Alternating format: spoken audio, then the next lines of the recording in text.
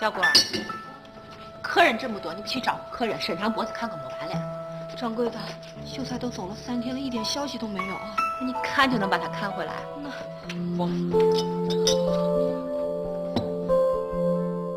大翠，哎，这个店就交给我了，你们都听站堂的安排。好，好了，废话我也不多说，一会儿我往东，大嘴往西，小郭往南，谁往北？那个。 小六来了，小六你来的正好。秀才出去3天了，一点消息都没有。我们现在正要出去找他，你跟我们一块儿去吧啊！甭找了，甭找了，秀才在18里铺呢，我刚打那儿回来。这真的？那他为什么不回家呢？他说还有点事儿没办完，说办完就回，叫我们不要着急。是。死秀才！ 办什么事儿都是磨磨唧唧、磨磨蹭蹭的，不回家也不懂得带个信儿给我们，担心死我了。看他回来，我怎么收拾他？我捏死，我掐死，咬死，我咬死。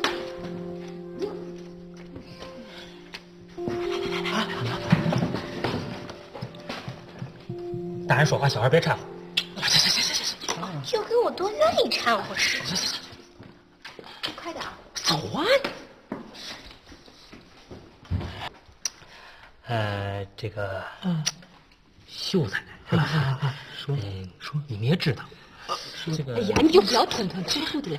秀才是不是出啥事儿了？18里铺有个吉庆街，这你们知道？那条街上新开了家青楼，秀才就在那儿。18里铺青楼，我咋没有听说过？新开张的。嘘，小心人家客人听到过来。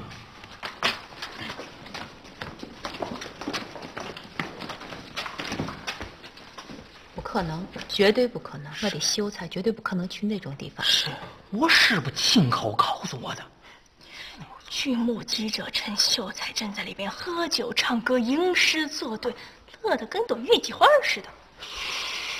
这件事一定要保密，如果让小郭知道了，后果不堪设想。岂止是不堪设想了，简直就是惨不忍睹！脑浆都能给他打出来。 你说我的员工怎么能混到这种地方？咱们赶紧合计合计，想想办法。对。听见没有？他们那张王先生逛青楼去了。你弄错了，他们说那个青楼啊，在18里铺。我去过，它就是个普通的酒楼。那怎么叫青楼呢？他那个青啊，是3点水的青，不是青春的青。哦。 那地儿我前天刚去过，干净着呢，连个唱小曲的都没有。看来他们几个弄误会了。啊，来喝着来。小郭姐姐，还是算了吧。小人精还学会卖关子。不是卖关子，是关于那个。哪个嘛？那我说了，你千万别着急啊！你不说我才着急呢。好，我说。小郭姐姐，我希望你明白，不管发生什么事，我都是站在你这边的。哦，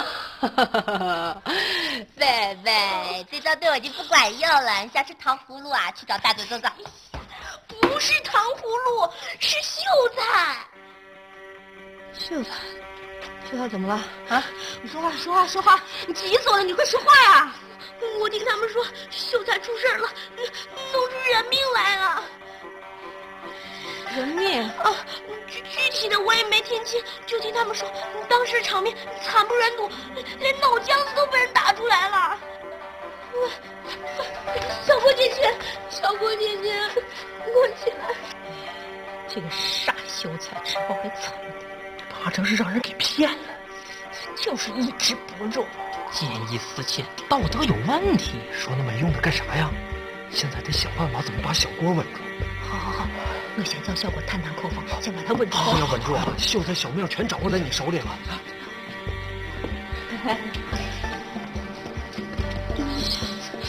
脑浆子惨不忍睹，好可怕！小郭姐，掌柜的。 掌柜的，你咋了？你脸色咋这么难看的？啊，掌柜的，你们为什么要瞒着我呀？为什么呀？瞒你啥了呀？你说啥呀？我咋一句也听不懂。小贝都听到了，掌柜的，我该怎么办？我该怎么办？小果儿，想哭就哭吧啊，哭出来就好了。我跟你说啊，女人这一生呀，注定是要经受这些考验的啊。那凭什么要我一个人来经受？我跟他好不容易才走到现在，更消息没2天又来，他怎么也不替我想一想，这我该怎么办？看来只能带回来严加管教，以观后效啊。命都没了，还管什么后效？命？小果儿，你千万不要冲动啊！秀才也是一时糊涂啊，你要给他一个改正的机会啊！我给他有什么用？我又不是衙门。衙门？你不会是想去告他吧？我告他干什么呀？小果儿，你听我说啊，逛青楼虽然不是一件好事情，但是也不是无药可救，你可不能破釜沉舟啊！等我，什么逛青楼？什么意思啊？你是说他是在青楼里头杀的人？谁说他杀人了？不是杀人，难不成是自杀？跟一个青楼女子酒后殉情？天哪！哎呀，什么乱七八糟的！秀才，你就是在青楼里玩了2天，都好好的，我发誓。我小贝，我亲耳听见的，出了人命，惨不忍睹，脑浆都打出来了。去，你东耳朵西耳朵的，这么小的娃还学会传闲话了。小果，你千万不要听他的啊！秀才活得好好的，就是那个生活作风不太检点啊。我保证，等他回来，咱们一定好好批评他啊！掌柜的，你不用劝我，我现在心情非常的好，非常十分极其以及特别的好。既然他没有出人命，那就按照原定计划，等他回来好好教训他啊！好，就按你说的办，先把他弄回来再说。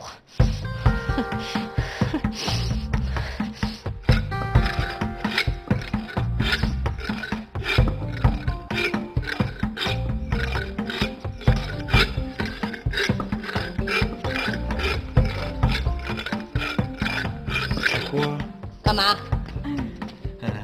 一会儿我就去18里铺了。你还废什么话？还不快去？去，不是，就是我去了之后，先别磨了，我听着瘆得慌。有话快说。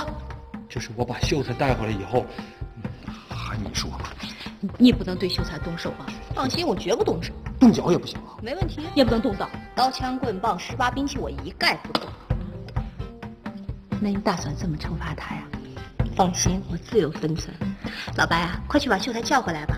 叫他回来的时候，给我带一根簪花和胭脂回来啊。行，我也要一份。别乱花钱。哎呀，后天就是我生日，你忘了？哦，放心吧，你俩放心啊，我保证把秀才带回来。他要敢不回来，我就把他拖回来。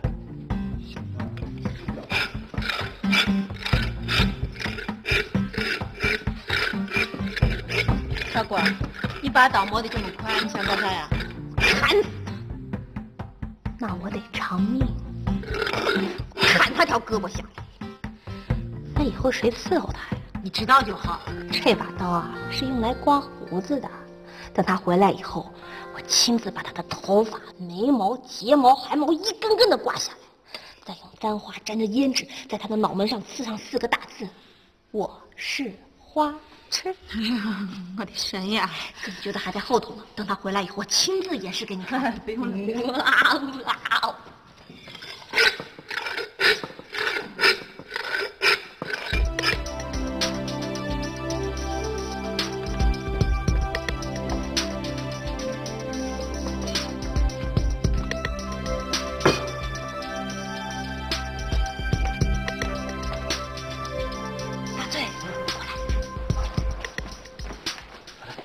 回来是动起手来，你可一定要拉着点啊！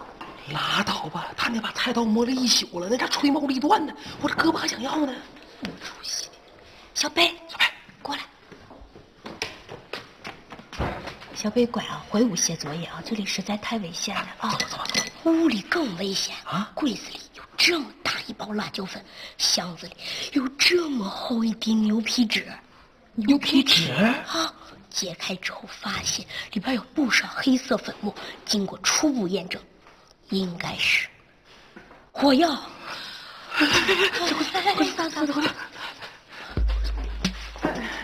小柳，来了，咋了？回去出啥事儿了吧？这个。过来，到这边说。有什么话，当着我的面不能说吗？这事儿跟你没有关系。少来这套！昨天就想瞒我，今天休想。说怎么回事？这事儿真的跟你没关系。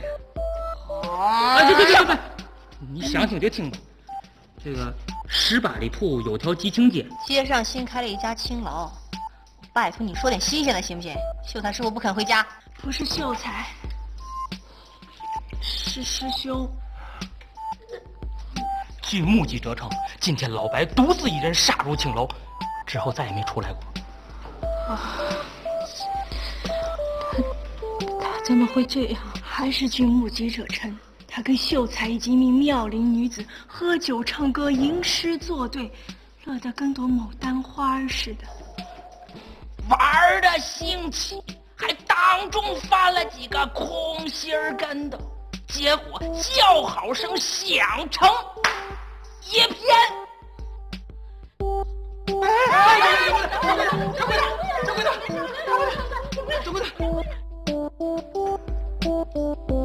教你耍，教你翻跟头，那你是人还是猴呀？那么爱耍下不去卖艺呢？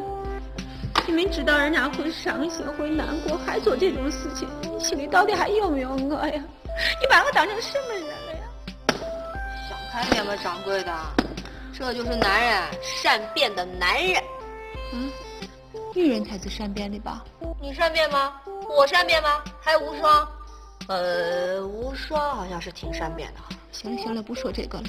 小果，你说问题会不会出在咱俩身上呀？为什么这么说啊？如果咱们俩做的足够的好，魅力也足够的高，他们俩怎么会去逛青楼？哇塞，你有没有搞错？自我批评也得有个限度吧？不是，我只是觉得这件事情也太蹊跷了。你说秀才出轨倒还情有可原啊？说什么啦？凭什么他就情有可原？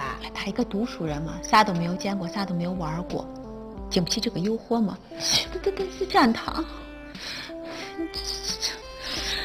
这让人想不通啊！有什么可想不通的？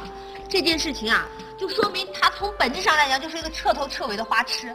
哎呀，我说错了吗？本来就是嘛。他要不是花痴，为什么会去逛青楼？他要不是花痴，为什么连家都不肯回？我跟你说白了吧，咱们同福店里的所有男人，从本质上讲都是花痴。说啥呢？我实在是听不下去了。他俩犯错事那是他俩的事，你不能一棍子呼死一船人呢。我又没说你急什么？小哥，我警告你啊，他俩是他俩，我是我。我对慧兰那是历经苦难，痴心不改呀。好像没人让你改吧？行了，掌柜的，我明天一早我就亲自去18里铺，我亲手把他俩给逮回来。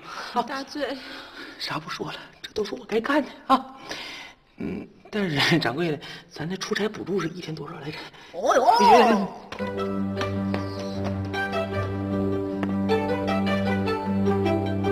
咋回事情嘛？大嘴也不回来，你说厨子不在，咱也开不了张。哎呀，小果，你说大嘴会不会也被扣在那儿了呀？不可能，他就是有内心，他也舍不得花那钱呀。那也是啊，平时连双鞋都舍不得买，还能。小六，咋了？又出啥事儿了？快说话呀！说呀！我长话短说吧，大嘴也沦陷了。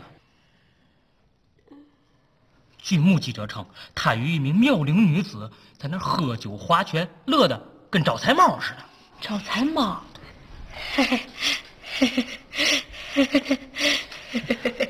当众给人表演厨艺，耍刀工，差点没把手指头给剁下来。该，掌柜的现在该怎么办呀？你问我们谁呀？如此看来，只有本捕头亲自出马了。佟掌柜，你放心，我这就和无双杀过去，不把他们几个全带过来，绝不回来见你们。小柳，佟掌柜，你确定自己能够抵得住诱惑吗？确定、一定以及嘛来着？以及肯定。肯定，不入虎穴，焉得虎子？再深的虎穴，我得咬牙往里进，否则白当捕头了。小六，佟掌柜，全都靠你了。六儿，你可一定得回来啊！哪怕救不出他们，你也别把自己搭进去啊！这碗酒，这碗水，等我回来再喝。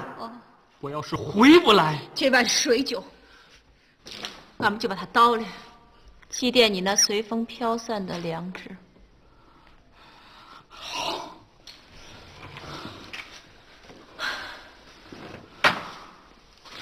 无双，出发。好。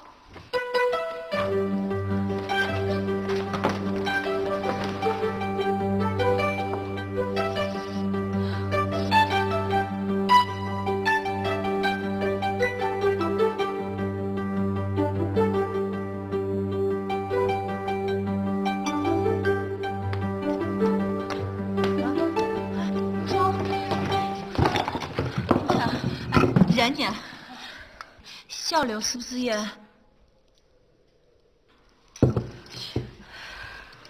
对不起，我尽力了，可对手实在太凶悍了。我和小刘到了18里铺之后，他让我在门外等以便接应，可我足足等了1个多时辰，他还不出来。我一着急就冲了进去，结果结果怎么样？你说。他正在里边拉二胡呢，乐得跟朵仙人掌似的，脸上的粉刺都乐出来了。一见我进去，还拉着要我唱歌，师兄还在一边起哄。我一着急，连谁是谁都没看清楚，好不容易才逃得出来。你千万不要管我。既然这样，我就跟他们拼了！我就不信他能男女通吃。站住！你一个人势单力薄，最有本去了是白去。我不去怎么知道是不是白去？你有没有想过呀？万一对方既温柔又美貌，谈吐得体，落落大方，气质高雅，蕙质兰心，咱俩往那儿一戳，是自惭形秽，无地自容，很有可能当场撞墙而死。哎呀，少废话！要么闭嘴，要么跟我去，你自己选吧。我跟你去。小贝，敢在太岁头上抢老公，我看他们是不想活了。爽快，姐平时没有白疼你，走着。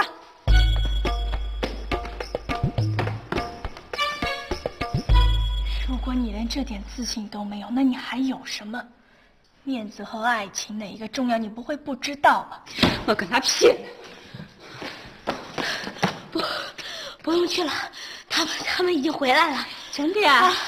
秀才、白大哥，还有大嘴、小六，不过后面跟了个女的啊。女的？长相我没看清楚，但是穿着特漂亮，跟一仙女似的。你自己看去吧。哎呀！无双，先带小贝回屋躲下，万一效果大起来，避免误伤啊。那你呢？输人不输阵，回屋补个妆先。走着。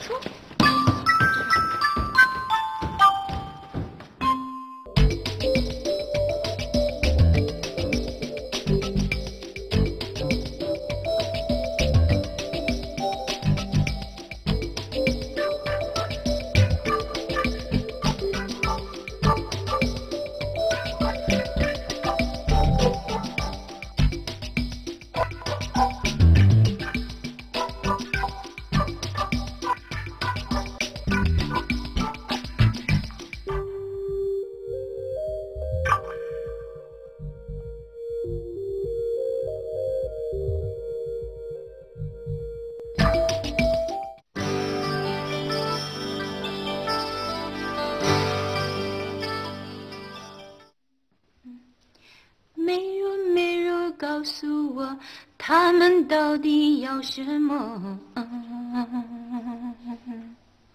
当然是你，这还用问吗？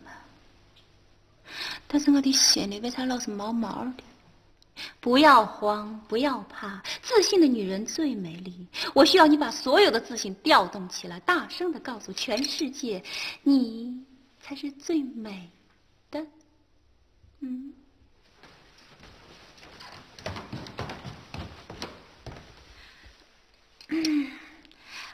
不好意思，让大家久等了。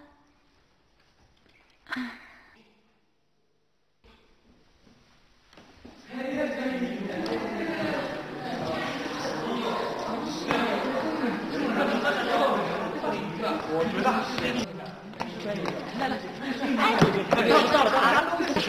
太喜欢你，对不对？客气，是不是过来了？上助理。打扮的还不错，还算有点品味，长相也不过如此嘛。皮肤虽然白，过2年就黄了，眼睛不是很大，鼻子也不够挺，人中不够长，嘴角下垂，颧骨偏高，这些可都是克夫相。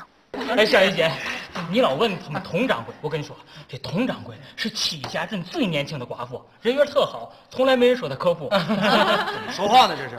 哎呀，还是站堂知道忽视。这要让香玉听见，还不给你急了？是，他那么小心眼，不怕跟你穿小鞋啊？我啥时候给人穿过小鞋呀？不，这掌柜的大白天穿成这样，你赶着过盂兰节呀？香玉啊，你没事吧？啊？我没事啊，我很好啊。下面的朋友，你们好吗？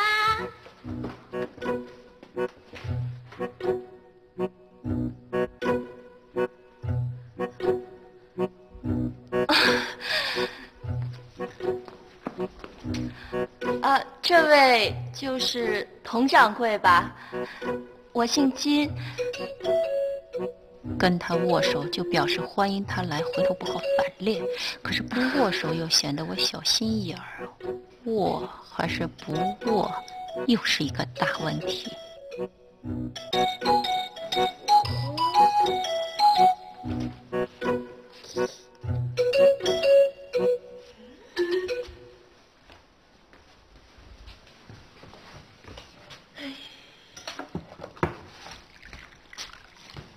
去哪儿？这么久了，一点动静都没有，我想出去看看。不行，外面实在太危险了，一不留神啊就要擦枪走火的，不是闹着玩的啊。可是我还是很担心我嫂子。你放心吧，你嫂子见过大世面的，再艰难的处境她都能化险为夷。啊，乖乖的玩去吧，玩去吧。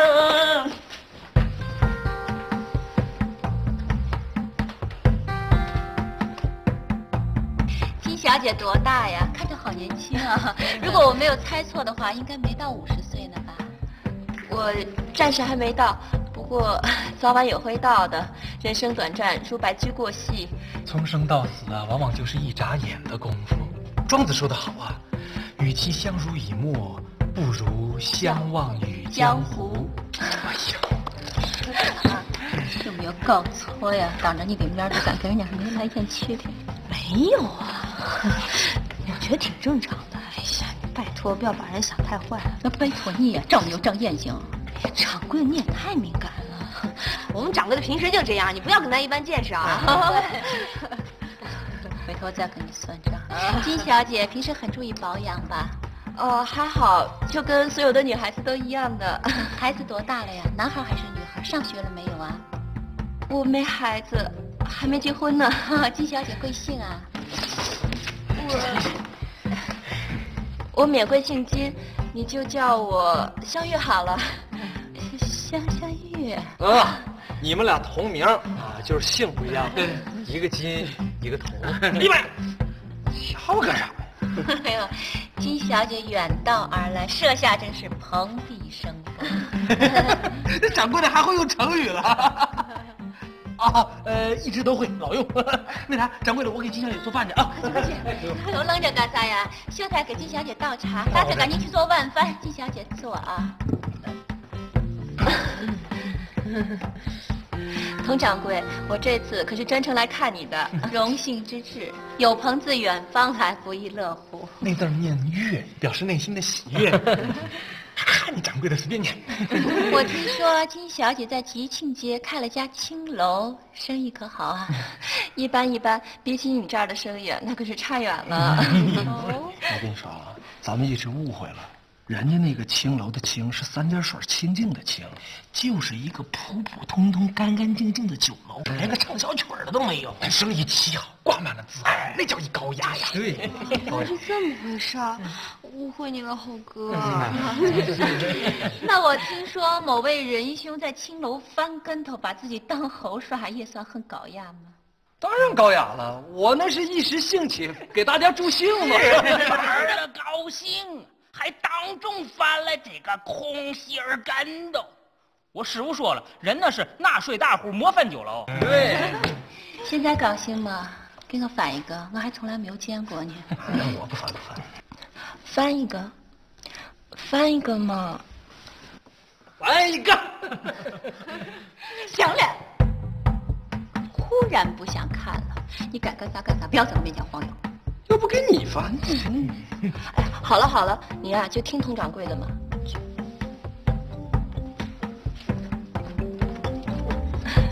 佟掌柜，我呀真是羡慕你能有这么好的伙计，我也很佩服你呀，能把我的伙计一个一个都变成你的。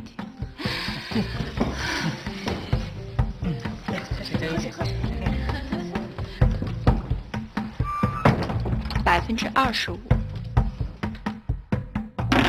哎，这个好，再来一下。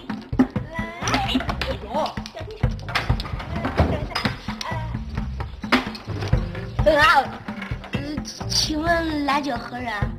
你美丽的嫂子，不认识了吗？哎呀，好艳啊！外面情况怎么样了？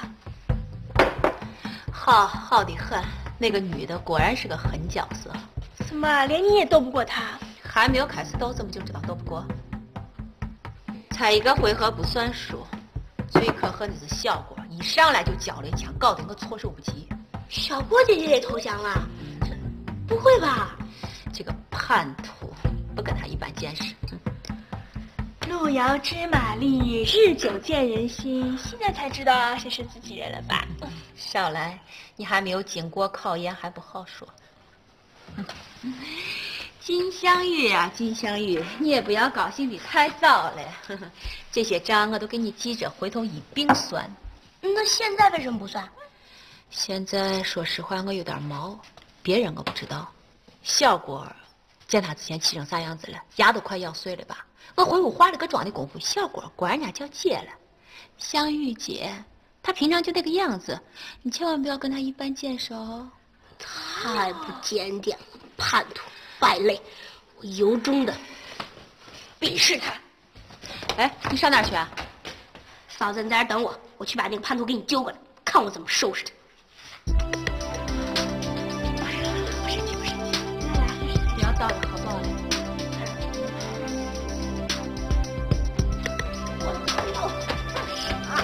怎么了，掌柜的？找我有啥啊？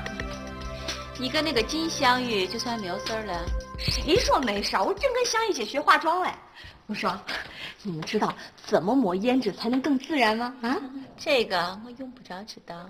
所以说你这个人没有进步啊！你看他那个胭脂啊，抹得跟猴屁股一样。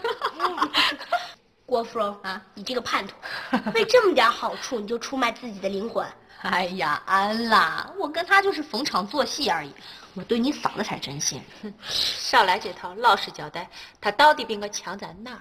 谁说他比你强了？他不比我强。那你们一个一个都前呼呼用俯首帖耳的，算咋回事？哎呀，我们跟他就逢场作戏啊。那我要说你不能生气啊。好，你说吧，我尽量不生气。湘玉姐吧，给人的感觉就像一阵扑面而来的春风，感觉特别的亲切，而且是很舒服的那种亲切啊。而且她为人也很热情，一点也不做作。这话说的，我不热情，我不亲切吗？但是你跟她比起来，不就那个掌柜的你也用不着太难过，我知道你已经尽力了。那个掌柜的，其实刚才我说的吧，都是我个人的看法，那别人怎么看呢？那我就不知道了。等着，我给你打进去。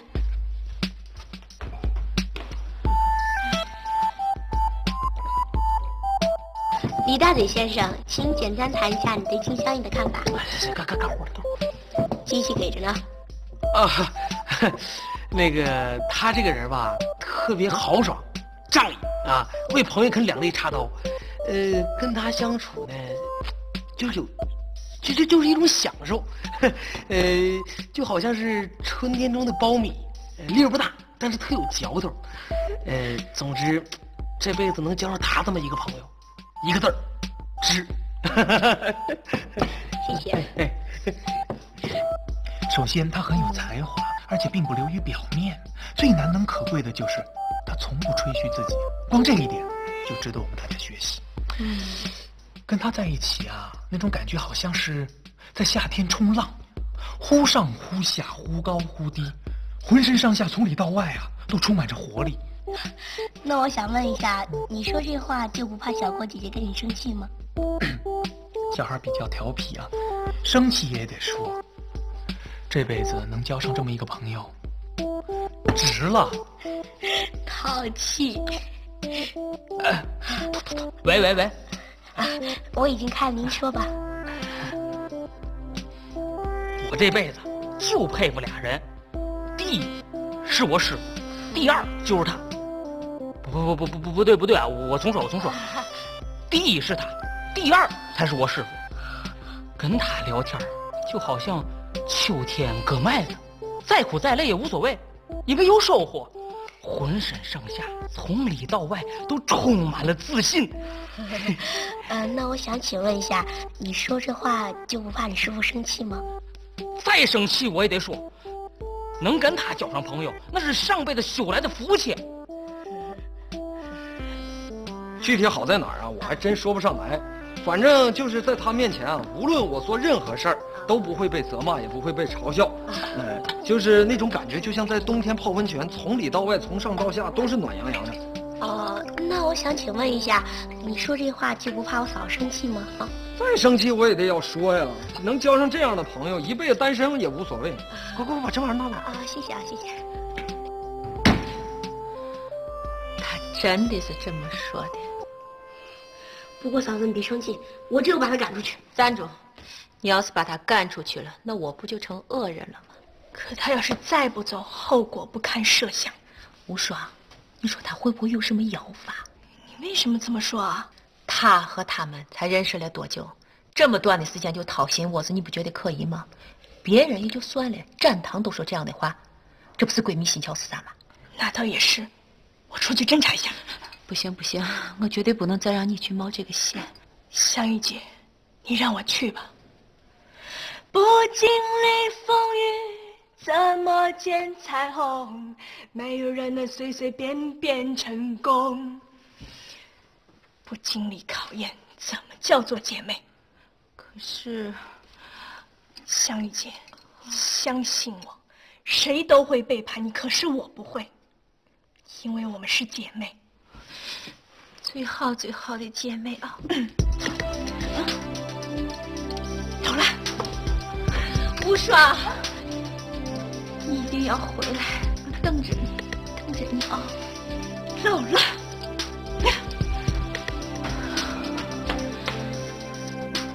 我没事啊。请帮我跟你嫂子说声对不起，我失约了。见到金镶玉之后，我才知道什么叫做真正的好姐妹。我知道我这么说有点夸张，我也不想这么早就交枪投降，但是实在没有办法。她身上的那种感染力让人难以抗拒。好笑死了，太好笑了！你说这话也不怕我嫂伤心哈？再伤心我也要说，能交上这么一个朋友，就算我一辈子不嫁人都无所谓。我就知道不该让他去。天哪！我就是找死就是了，为什么要这么惩罚我？为什么呀？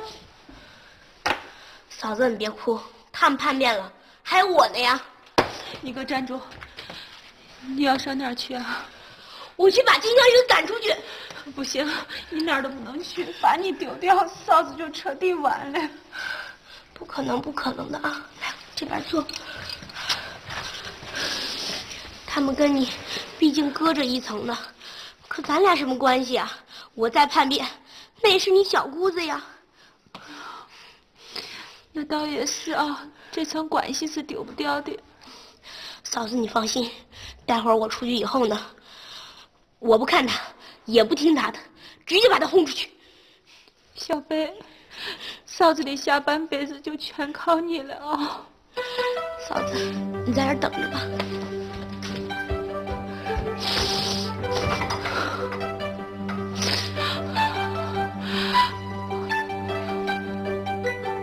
嫂子，对不起，敌人实在是太凶残了，我挣扎了几下，硬是没撑过去。不过你放心，不管发生什么事儿，我永远都是你的小姑子。香玉姐，你什么时候带我去吃传说中天字第1号的糖葫芦啊？只要你把《论语》背出来，我就带你去。决定权可是掌握在你的手里。哇塞，太棒了！来拉钩，要不然说话不算数。好，拉钩上吊100年不许变。咦，好，OK 了。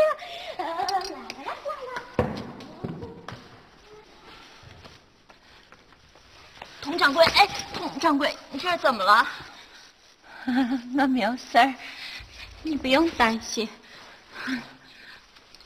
想怎么斗我都奉陪到底，绝不会让你看笑话的。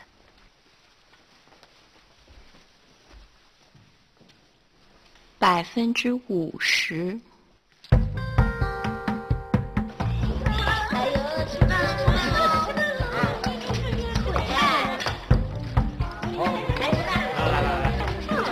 来，吃饭了。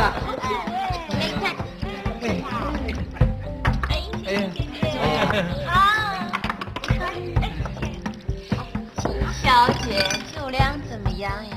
哎呦，一般一般。我呀，一喝酒就上脸，有时候喝多了还撒酒疯呢。胡说，酒量非同小可。谦虚的说，千杯不倒。而且是喝的越多，吃性越大。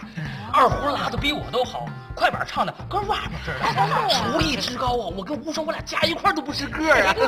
就他那刀工，能拿豆腐雕成花，你们信不信？你有啥不信的？不就是个豆腐吗？你会吗？又不是个厨子，要那么好的刀工干啥？就是的，雕虫小技和猪瓜吃啊。香玉啊，你最大的毛病就是太谦虚了，我必须批评你啊！是，你说大家都这么熟，都是自己人，你客气啥呀？挺熟的了。你们认识几天了？我新认识的，3天，感觉认识了3年。哎，那咱俩差不多哎。我跟香玉姐刚见面的时候吧，就感觉认识了好多年，好奇怪啊！哎，我也是，好像忽然多出了个嫂子似的，而且是升级版的嫂子。这点我跟你们不一样哈，我每次见到香玉呢，都好像是第一次见到她一样。哎，你们知道为啥吗？因为这浑身上下永远充满了新鲜感。来，香玉来一个。不好意思，我噎不出来。没说你一边去。来，香玉。耶！哎呀妈呀！你看人家那噎的姿势多有创意。哎呦，行了，你们可别说了，你们要再说啊，我这脸就该红了。咱们虚头巴脑的到此为止，喝酒，来，我呀先干为敬。香玉。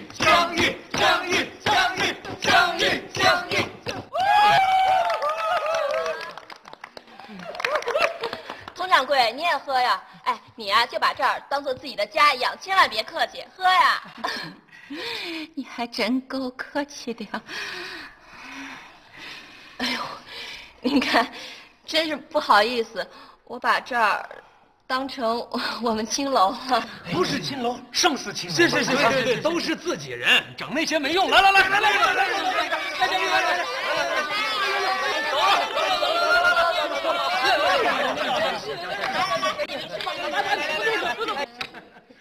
耶，75%。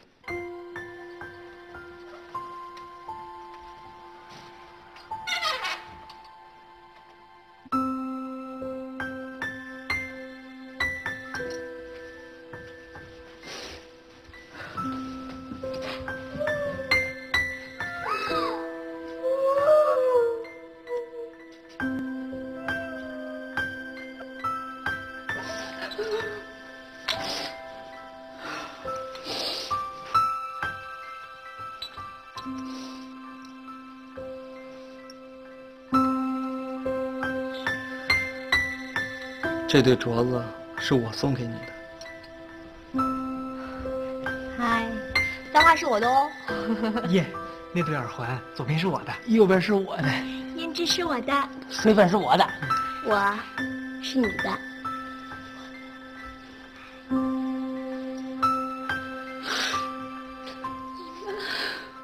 今天是你生日，你忘了？预备，起！祝你生日快乐！对，你们以为给我送点东西、唱首歌，这件事情就算完了吗？对不起，主意是我出的，本来是想给你个惊喜的。惊喜？我跟你很熟吗？我过生日跟你有关系吗？你以为卖个乖子就能交朋友吗？哎呦，这样的友情太不值钱了。对不起，我真的没想惹你生气的。听他们说你是世界上最好的掌柜，最好的姐妹，所以我一直都想认识你。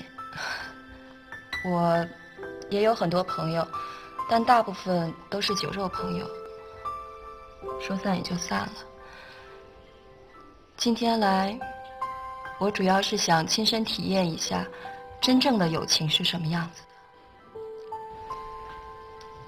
真正的友情是要用心来换的。很高兴认识你。我也是。100%耶！没有想到还是全军覆没，苦啊！